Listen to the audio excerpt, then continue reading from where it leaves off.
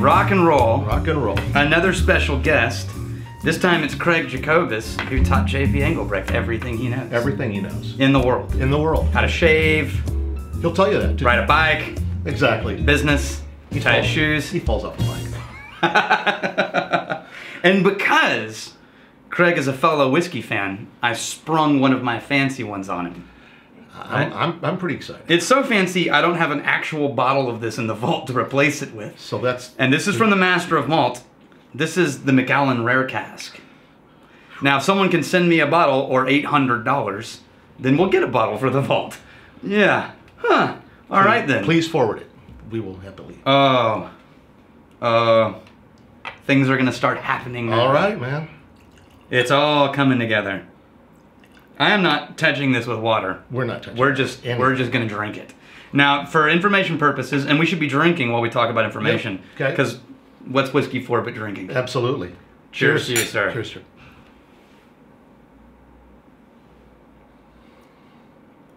Oh, man. This is a wake up Shanghai whiskey. Oh. As in, like, it's so good and you drink so much of it. Next thing you know, you wake up chained to an oar. To an oar? Yeah, like 4 miles out to sea, and you're like, oh, damn it, not again. That is spectacular. That is butter. That is just butter. It's butter with a hint of smoke, a little bit of oak wood. So they say that this is 16 different casks of Macallan married together. Okay. To create the Macallan Rare Cask. Or maybe they mean, no, it's got to be a mix together. There's no burn. It's absolutely, like you said, butter. It is so smooth. And this is 43%, which remember me saying that was the magic spot? That's a magic. Okay, so what we're going to do right after this, and still in this video, we're going to pull out the Macallan 12 and see what the difference is. Absolutely. Now, my opinion about Scotch, because remember, Scotch is my home territory. Right. That's where I come alive. To me, Scotch distilleries have a sweet spot for what they're capable of. Not necessarily the best thing they've created, but the true nature of their distillery. Right. It comes alive between 12 and 16 years, Exactly. right? Or 10 at the youngest, maybe. 18 is probably too high. So if you've got like a Oban, their magic representation is 14. Right. Right? So that's the classic Oban. And I think when it comes to Macallan, I have a sneaking suspicion, and I think JP suggested this, was that the 12 is sort of their, here's what Macallan is at its very core. And every other expression is something that's a variation of the 12.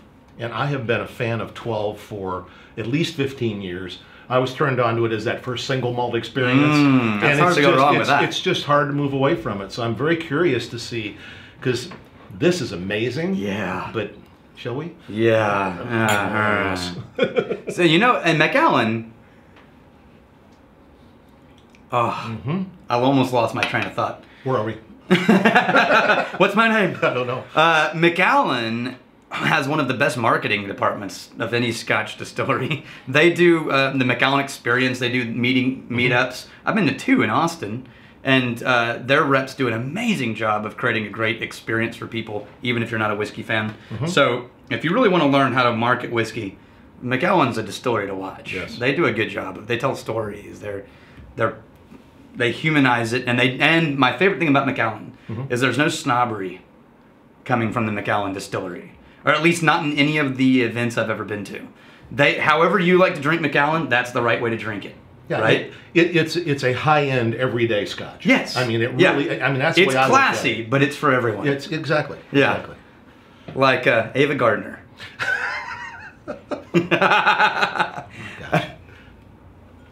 All right. Okay, are you ready? Where did I hide it? I hid it. Hit it behind us. Okay. All right, now we're at 12.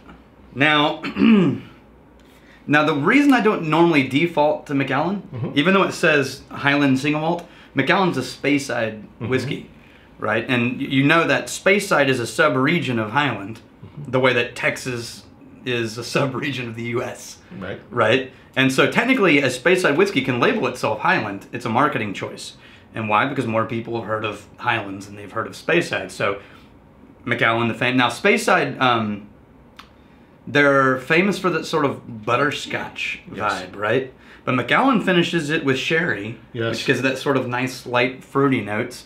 And they do a good job of not over smoking it, but they still add smoke. A lot of Speyside distilleries don't add smoke, and I think that makes it too sweet and pretty. But that's just me. I'm the guy who prefers to live in Islay, so of course I think it's too pretty. I like the FU whiskeys. Or as they say in Scotland, F you, we're Scotch. With Scotch. Cheers. Oh, see, but I recognize it. I still instantly recognize it. Even that Macallan Rare is just chock block full of markers of a Macallan distillery. Yeah, it's not as colorful as the very expensive bottle, but it's still pretty darn good. I wonder, no, it's the same alcohol percentage. It is. This one feels simpler. It is much simpler. But I wouldn't have projected that from the, I guess from the Rare Cask. I don't know. I don't know why that surprises me, but it surprises me. Yeah, there was much more going on with the Rare Cask. I was expecting this to be a little more aggressive. It's actually not. Nope. I wonder if the Rare Cask, even though it's rare, are younger barrels. Because that would explain the more vibrant. Yeah, it was much more vibrant. Without being harsh at all. But you see, you drink this and you go, oh, that's why people start with Macallan. Exactly. It's a gateway drug for Scotch. Exactly. It certainly was. All right, well, we'll finish these. We'll finish these. And JP. Yeah. Till tomorrow, may your crazy stay this side of legal and may you return to us before we have time to miss you. Cheers. Cheers.